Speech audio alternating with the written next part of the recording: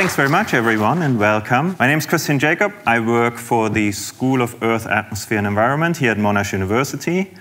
And I've come to talk to you about an age-old dream of humankind, which is predicting the future. We always want to predict the future. We always wanted to predict the future. We go to great lengths to predict the future. For instance, we use horoscopes, we read tea leaves, we employ crystal balls, and people actually pay a lot of money to know about the future by those means. It wouldn't be a STEM talk if I was going to tell you how meteorologists read tea leaves to predict the weather or the climate. So you might guess that science can actually help make some of the predictions we are particularly interested in.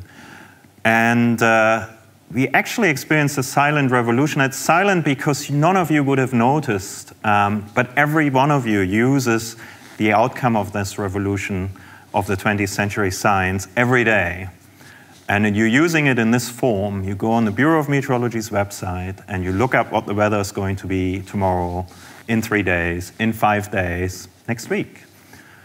And I bet you never thought about how do they actually make these forecasts. More importantly, something else has happened over the last couple of decades, and that is we've noticed our climate is changing. If we stick a thermometer into the Earth, as is done here, we find that over the last sort of 150 years since the beginning of the Industrial Revolution, the Earth has warmed by about 1 degree. And not only would we like to know why this happened and what happened, we would also like to know, will this continue? What might happen in the future? What might the consequences be for all of us if this trend of rising temperatures continues? Not only do the temperatures rise, 1 degree doesn't sound a particular large amount, does it? It doesn't really frighten us if it's 1 degree warmer, but it turns out 1 degree warmer globally has consequences locally that are much larger than just that 1 degree change. So for instance, as shown in the graph at the bottom right, sea ice over the Arctic has reduced in its extent by almost 50%, not quite yet, since the early 1980s. So we have a strong impact of this warming of the planet on all sorts of systems. We know it's us. We're not going to talk about this today too much, but we know that the warming of the Earth goes together with an increase in carbon dioxide in the atmosphere. In pre-industrial times, the concentration was 280 parts per million. Don't worry too much about the units, but the number was 280, and it's now 405. This is as of last week. And the Earth is currently breathing in carbon dioxide. So by the time it's breathing out again, which is when the northern hemisphere goes into winter, it will be up above the 410 mark, we think. So this is a large change in carbon dioxide. We've looked for the sources. Where might have that carbon dioxide have come from? Might it have come from natural sources? And the answer is simply no. It has come from human activity. So knowing the temperature has gone up, knowing that carbon dioxide in the atmosphere is a cause, knowing that we have added this carbon dioxide, and knowing that our industrial activity will continue, perfectly legitimate question that you may have is, what's going to happen to the temperature of the Earth in the next 100 years, next 50 to 100 years? And this is where science has evolved beyond what any of us would have imagined even in 1950. So it's a very short period of time by scientific standards. So what do we need to do to make this prediction? What do we need to do to find out what might happen to the Earth temperature and other things on Earth over the next 100 years? Well, we need 3 ingredients. One you will have heard about but probably never thought about what it means is we need a climate model. We need a model of the climate. And most models you will encounter in day-to-day life are extrapolations of past observations, some sort of statistical assumptions are being made. Climate models are very different. Climate models start off with the laws of physics, some of which are depicted here on the left.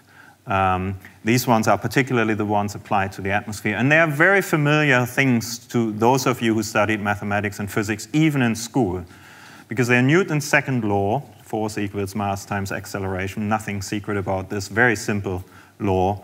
It's the law that mass is conserved, can't be generated, it can just move around. It's the law that energy is conserved, and there's a law how gases that we have in the atmosphere might behave, an approximation. From these laws, we can calculate the sorts of things that we'd like to know about the weather and the climate. We can calculate the winds, that comes from Newton's second law. We can calculate the temperature. And we can add further laws, conservation of moisture in the air, for instance. So that's ingredient number one. And it's kind of fascinating to know that your weather forecasts, your climate predictions all start from those laws. They do not start from data and extrapolation of what happened over the last 3 days, over the last 10 years. They start with the laws of physics. That's very important to keep in mind. The second thing, as it turns out, and as will become clear in the next few slides, is we need a big computer.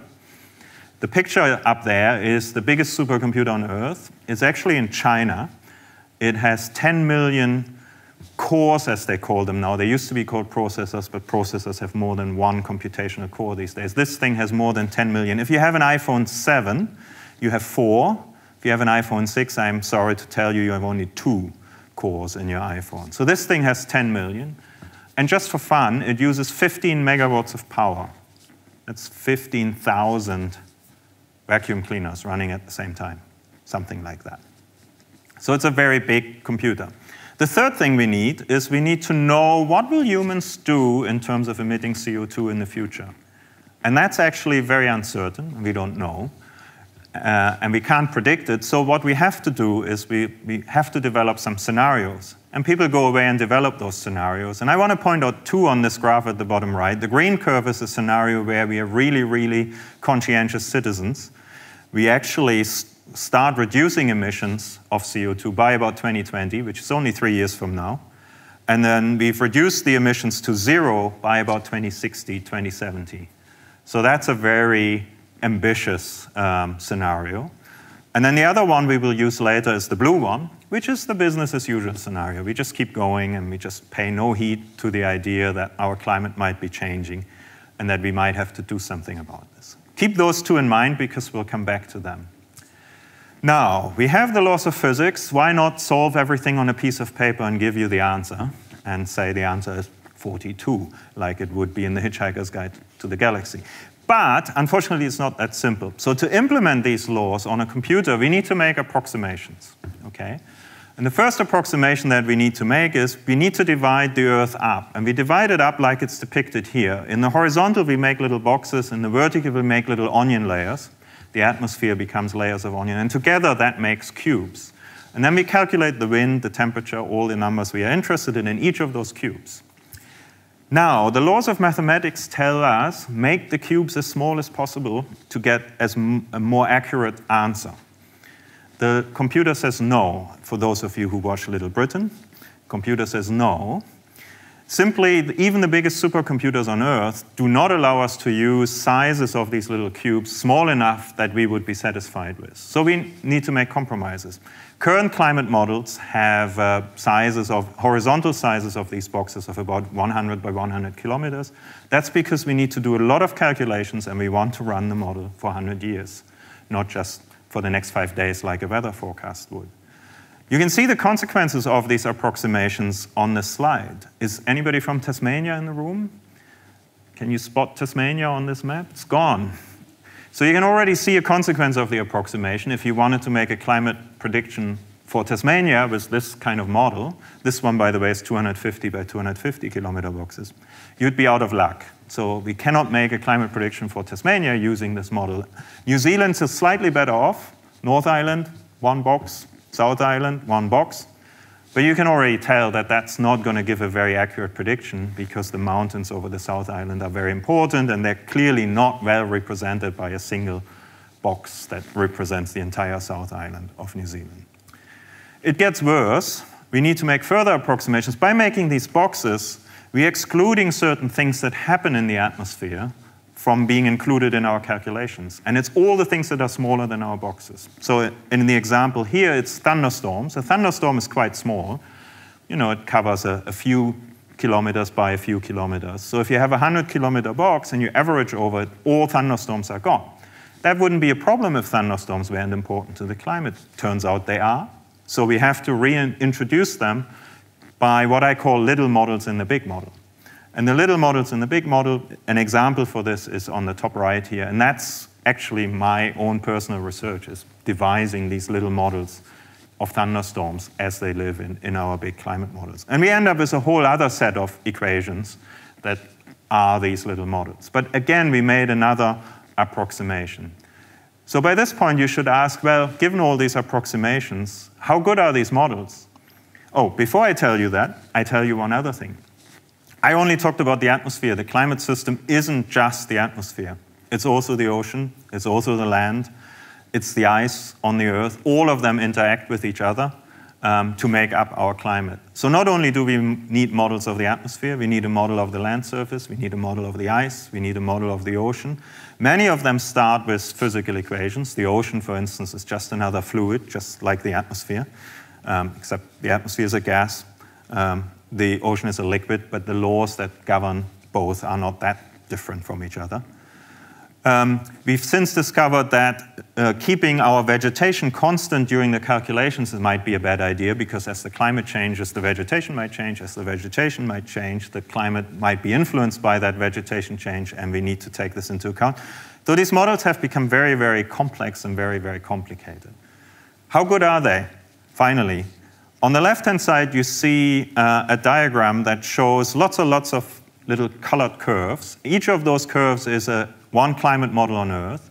There's about 35 in this picture. They are run all over the world by different countries. So there's 3 in America, 1 in China, 2 in Japan, and so on and so forth, 1 in Australia. And they all put together, and they all try and simulate the climate of the 20th century, just the last century. And the black curve is the observed temperature. The little wiggly curves is one climate model each, trying to represent the temperature. And the red thick line is the average of all the models. And what you can see is that to first order, the models do quite a good job at representing the temperature increase in particular in the 1980s to the 2000s. They then diverge a little bit towards the end of the period. That's well understood. But you can also see there's quite a bit of uncertainty in this. So every model is slightly different, right? And so together they follow the path really well, and we can make some good predictions from them. But there is uncertainty in our ability to estimate how the climate behaves. On the right-hand side, we see rainfall. Now, we see errors in rainfall, and they are a few percent. Where it doesn't rain much, they can go up to 100%, but we don't really care much because it doesn't rain much. This looks like a lot, but remember how we started. We started by writing down the laws of physics, approximating them, putting them in a computer, and it's actually quite remarkable that we can reproduce to first order how rainfall is distributed on the Earth. This is an average picture. We can even reproduce reasonably well how this changes, obviously from season to season, but also from decade to decade in the climate system. All right, so what about the future then? If we are confident we can make some predictions, what do these uncertainties imply? What do we know, what don't we know from these climate models about the future? So the top left graph is perhaps the most important one. That's the evolution of the global mean temperature. And the blue line is the low emission scenario that I pointed out earlier, where we're really doing something really quickly. The red one is the business as usual. The thick line is the average of all the models, and the shading indicates the range of the answers we get from the various models. Several things to note. You've all heard about climate model uncertainty, and maybe we can't do anything about climate change because we don't know what's going to happen. Well, the first thing you see from this graph, the biggest uncertainty isn't coming from the climate models. It's actually coming from what humans will do. Because the difference between the red and the blue is much larger than the spread within each of them. So they diverge by about 2050. We know which emission scenario we are following, independent of how good or bad our models are at predicting global mean temperatures. Then there's model uncertainty, which we already discussed, comes from these approximations that we have to make along the way. The bottom graph, just underneath the temperature graph, shows you sea ice in the Arctic in September, at the end of the summer in the Arctic. And we see that in the business as usual scenario, pretty much from 2060 onwards, the Arctic will be ice-free in summer. There will be no more ice. Whereas if we follow the more ambitious reduction scenario, we get the blue lines, and so we will always have some ice in the Arctic in summer. Now, you might not care whether there's ice in the Arctic in summer. You may even look forward to a cruise, but other beings who live in the Arctic are quite worried. On the right, you see maps of temperature change on the top and precipitation change at the bottom. I put this in because I wanted you to get a sense of the uncertainty. So where there's a little stipple on these maps, again, the left is the low emission, right is high emission, top is temperature, bottom is precipitation. And really, everywhere where there's a little dot on these maps, we have confidence in the answer because all the models say the same thing, they have the same sign, and the change is much larger than the natural variability that we encounter by just observing the current climate. So for temperature, when you hear predictions of climate about temperature, you can be pretty confident that we're doing a very good job on those. The bottom one is precipitation, and there isn't that many dots. Instead, you see this hatching all over the map, especially for the low emission scenario, but over Australia, even for the high emission scenario, most of this is hatched. And what that means is that there's large uncertainty. The models really don't agree very well, and even where they agree, the change is small compared to the variability that we experience from year to year in the current climate. So we are really not very confident in making predictions of rainfall. And again, that comes about because of this uncertainty we introduce by having to represent things that are smaller than grid boxes in different ways by using these little models within the models.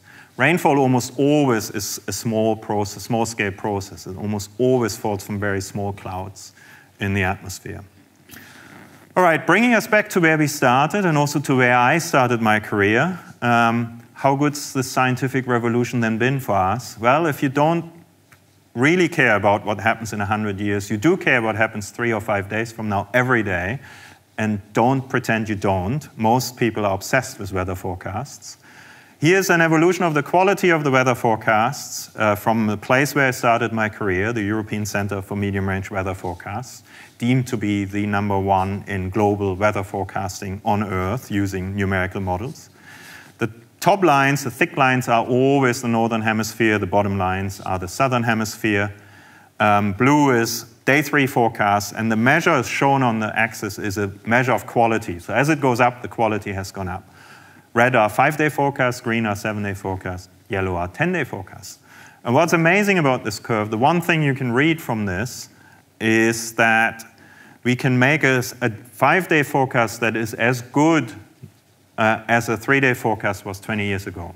So the gain through science in making weather predictions is about 1 day per decade.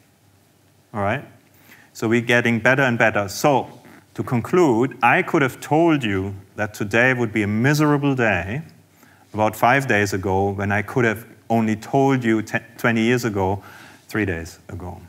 That's actually a big gain if you think about not just you and your umbrella, but industry, agriculture, places that have to plan based on the weather and based on the climate as well. So thank you very much.